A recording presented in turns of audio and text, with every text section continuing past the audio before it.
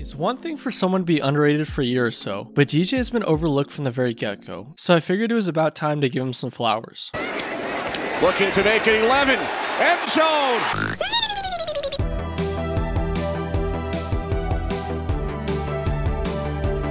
To set the scene, Denniston Oliver, or DJ Moore, was born back in '97 in good old Philadelphia. Honestly, I couldn't find much about his time leading up to high school, but it's easy to guess that DJ was a star in the Pop Warner scene, and was able to carry that into I'm Hotep charter, where he played high school ball with guess what? The Panthers.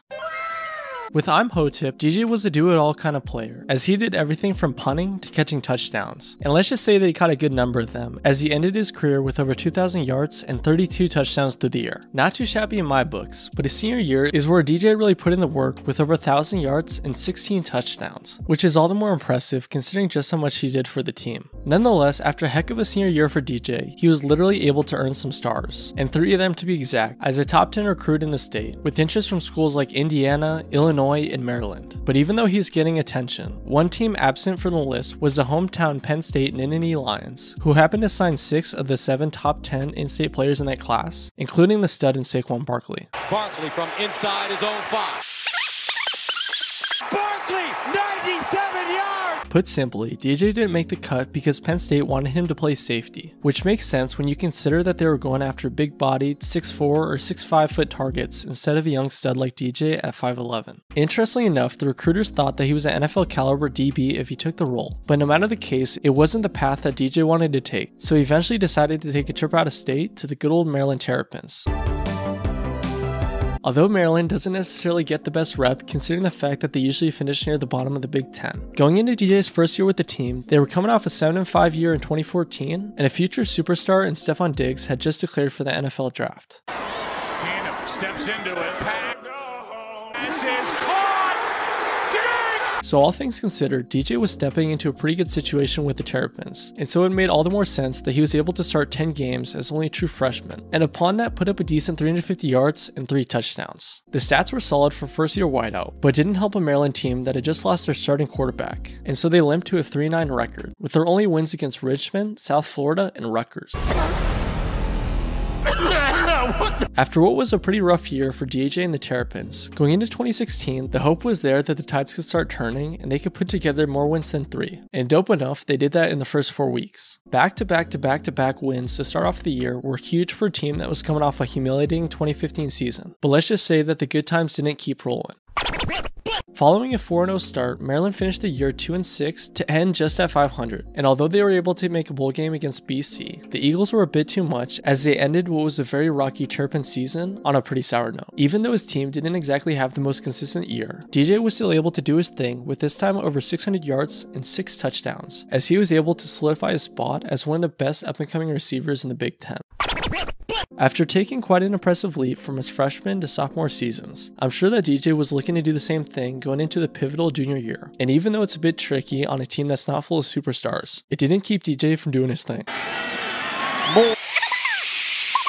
He's gonna take this all the way! DJ's 1,000 yards and 8 touchdowns were pretty much the same production as his first 2 years combined, and so the performance was able to earn him some kudos from the college football world, as he was named the Richter Howard Receiver of the Year, an award given to the best wideout in the Big Ten, and so it only made sense that he was first team all-conference.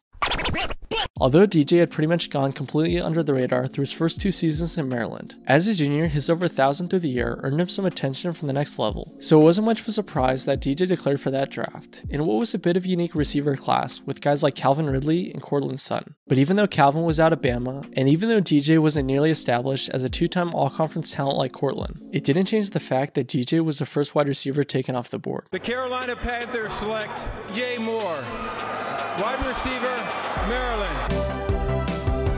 Sorry to stop the video, but since you're here, it'd be awesome if you could subscribe, like, turn on post notifications, and comment down below what you think DJ is going to do in Chicago. But anyways, back to the video. DJ's impressive combine performance with the receiver leading broad jump, 4.4240, and the second best vertical jump helped him go from a mid-round prospect to the cream of the crop as Carolina selected him 24th off the board. Crazy how a 3-star out of high school was the first receiver taken, but DJ deserved the love after his journey to the league, and luckily enough, he was joining a Panthers team that was coming off an impressive 11-5 season behind good old Super Cam. Impacted by congenital heart disease. We got Cam Newton. may go. Going into his first year in Carolina, DJ was joining a very interesting receiver room with guys like Curtis Samuel, Devin Funchess, and the do-it-all back in Christian McCaffrey. So you'd think that DJ would put up numbers similar to his freshman production at Maryland. But surprisingly enough, he was able to do quite a bit more than that. Sings it over the middle to Moore, who gets belted, still on his feet, and he's up. Moore staying alive. As only a rookie, DJ put up just under 800 yards and 2 touchdowns, which I would consider to be pretty impressive numbers. And yet he was only the second leading receiver on his team behind the Phenom and Christian McCaffrey. Although funny enough, the numbers were still good enough to earn him a spot on the Pro Football Writers All-Rookie team. Talking about that team, DJ was only the second Panthers receiver to make it since Ray Kareth back in '97, which funny enough just so happens to be the year that DJ was born. So needless to say, the performance was pretty dang impressive. Even though DJ did his thing as a rookie, the Panthers had a bit of a down year, as this time their 7-9 season wasn't good enough to earn them a ticket to a second straight playoff appearance. Nonetheless, the Maryland stud proved that he could still do his thing on the next level, so going into his sophomore year in 2019, the only real question was whether or not he could take his game up a level once again. And let's just say that the answer was yes. Allen steps up and goes deep. He's got a wide open target, and it is caught for the touchdown by Moore. 800 yards and 2 touchdowns are good, but nearly 1,200 yards and 4 touchdowns is a whole lot better, as this time DJ was the leader in Carolina, even though Christian himself was somehow able to put up over 1,000 through the air. Nonetheless, just like back in Maryland, DJ was able to solidify his spot as one of the very best young wideouts in the league. Are you serious right now, bro? First down. But since he was in a pretty small market like Carolina, DJ was overshadowed by Supercam and the superstar in CMC, although I doubt that he cared that much. Usually I talk about hype when someone puts up a season like DJ did in 2019, but after doing pretty much the same thing in 2020 on 20 fewer catches, this stellar play simply became the standard for a guy who would quickly become one of the most underrated players in the league. The same guy who put up over 1,150 yards and 4 touchdowns on a Panthers team that went 5-12 with 3 different quarterbacks in 2021. Winning the NFC South, DJ Moore!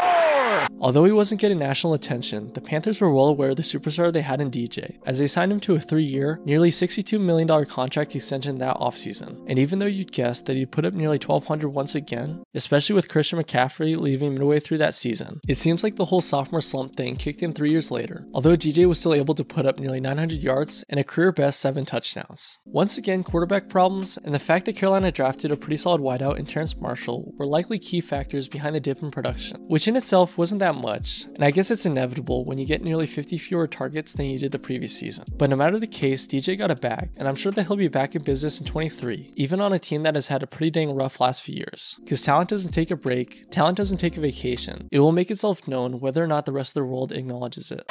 Newton throws, corner of the end zone. What a catch! If DJ did the exact same thing that he's done in Carolina in somewhere like LA or New York, everyone would be praising him to the moon and back. It's a simple fact that DJ is in Carolina that is the so-called secret recipe behind why he is so underrated. But honestly, I don't think it's a bad thing. Sure, DJ may not get the sponsorships or airtime like his colleagues, but he also doesn't have to worry about dealing with all the hoopla. All DJ has to do is keep playing well and doing his thing, and eventually he'll get his flowers. It's only a matter of time. A massive draft haul and a top receiver. I wrote this entire script the day before this massive trade went down, but thankfully enough, I held back on recording it, which is great because this move is huge. DJ may be going to what was arguably the worst team in football last year, but he's also going to a team with a young superstar in Justin Fields and a team where DJ could take his game to the next level. So even though it will likely take some time for the Bears to get back to the place where they've been in the past, I think that this is the start of something truly special. But anyways, what do you guys think that DJ Moore will do in Chicago? Will he be able to take his game to another level, or is it a bit too much to ask for? Comment down below your thoughts. DJ Moore is used to being overlooked and counted out, so even though he may not get the same love as those around him, it won't stop him from becoming one of the very best receivers in the league before you know it. And now Walker